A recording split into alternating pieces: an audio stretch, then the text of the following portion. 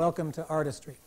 My name is Todd Bingham, and if you're unfamiliar with the interview you are about to see with myself and Patrick Nagel was shot in September of 1982, 2 years before Mr. Nagel's untimely death in 1984.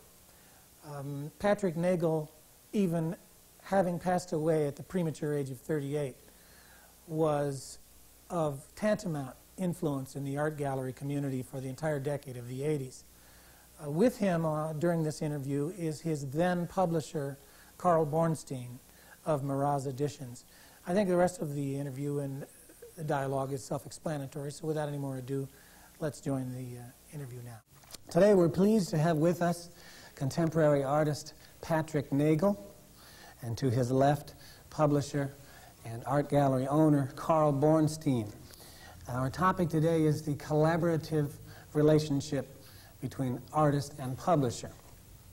Gentlemen, welcome to the show. Thank you. Thanks for coming. Carl, let's start with you. Can you tell us a little bit about your company, the name of it, and how it came into being? How it came into being, you mean the publishing company? Mm-hmm. About 8 years ago,